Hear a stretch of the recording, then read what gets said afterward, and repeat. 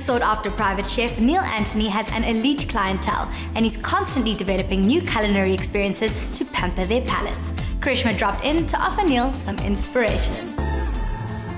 If you're entertaining at home and don't have time or the know-how in the kitchen, then Neill Anthony is your go-to guy. He's ready to roll with all the fixings for platefuls of delight, from canapes to the main course and dessert. With his signature pencil tucked behind an ear, Neill is ready to face any culinary challenge.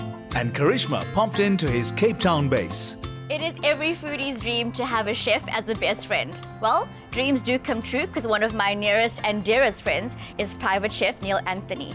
Not only is he an exceptionally charismatic, dynamic and talented chef, he also has a penchant for all things spice. A recent client has asked him to prepare an Indian-inspired menu for an event. So when he called me and asked me to come help him whip up some Eastern inspiration in the kitchen, I grabbed my spices and headed straight for his apartment. Born in Zimbabwe, Neill spent 10 years in the UK and Europe, honing his skills under the watchful eyes and blistering tongues of masters Gordon Ramsay, Alan Williams, Jerome Henry and Marcus Waring. Hello. Hello, darling. How are you? Good, how are you? Super, super. Come across, please. Neill, I am so excited to be your muse today. I'm excited. And I know we always joke that I'm your spice dealer, so of course I brought you some spices to add to your collection. Joke about it, you are my spice dealer. I am indeed. This is some authentic hand-ground masala done by my aunt. Masala. It's amazing. It is so, so good. It's the best stuff. Awesome. I can't wait to get started, so tell me, what's the plan? What are we doing here? My idea is to first start off searing the fish. Then I'm going to make a sort of separate spiced celeriac puree in there. Quite a bit of yogurt and stuff like that as well. And then just finish the fish off in there. Top it with the herbs, maybe a little bit of acidity. See whatever else I've got lying around my kitchen. Speaking of which, Neill, how did you get started in this industry? Did you know that you always wanted to become a chef? Classic story, big family, so always in the kitchen with my mom helping out and stuff like that. She was a great cook, great baker. And yeah, cooking and food just made a lot of sense to me. I was really bad at maths and stuff like that at school. And then of course I had the opportunity of working for Gordon Ramsay. Of course, Gordon. So speaking of Gordon, the big G. What was it like working with him? It's very cool, yeah. He's exactly like he is on TV. The persona is there. He's literally like bang, bang, bang. He walks to the kitchen and it's like, and it's like very, very fast-paced, fast energy, but very, very focused. Now, moving back to SA, did you always know that you wanted to move into the private chef sector? I came back with the intention of going private. I feel that food is such a sort of vast range now that there's so many areas people can go into, you know. We're not just cooks standing behind a stove cooking anymore. Now we're ambassadors and, you know, we're sort of driving change in terms of, you know, having people eat healthier, having people sort of eat a certain type of food or, you know, anything like that. So, speaking of which, I think we should get cracking on this dish for your client. A beautiful Mauritian sea bass. I love sea bass. Neill, how would you go about portioning this for a curry? I just want it in nice chunks, basically. Okay, nice. That's an actual cooking term. That's an actual term? It's an actual term, nice big chunks. Nice big chunks, I'll remember that. Okay. I use olive oil for my celeriac puree. Just gonna add an onion as well. Gonna form a nice base for my celeriac puree. Celeriac. Neill, why did you choose celeriac? Celeriac is actually the root that celery grows out of. It's got a great earthy flavor. It makes awesome soups and purees.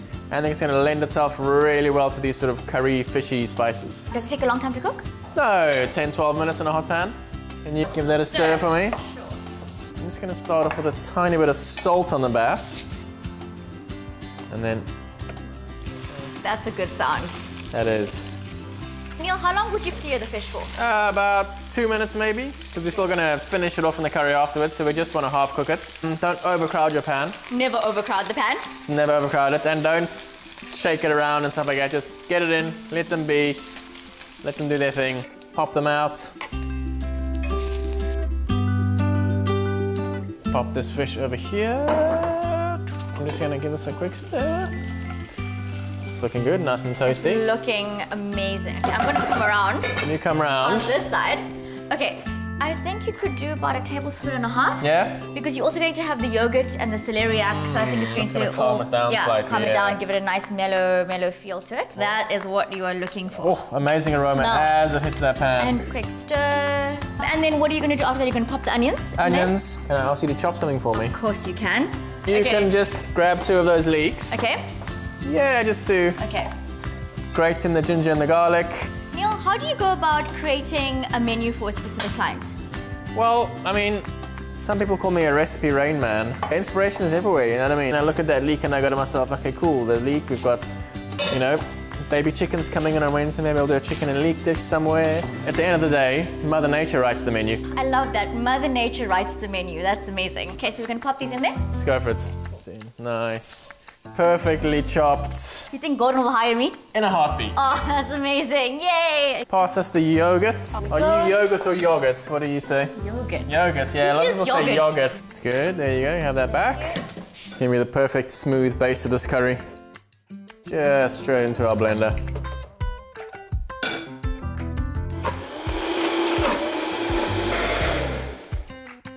Look at that.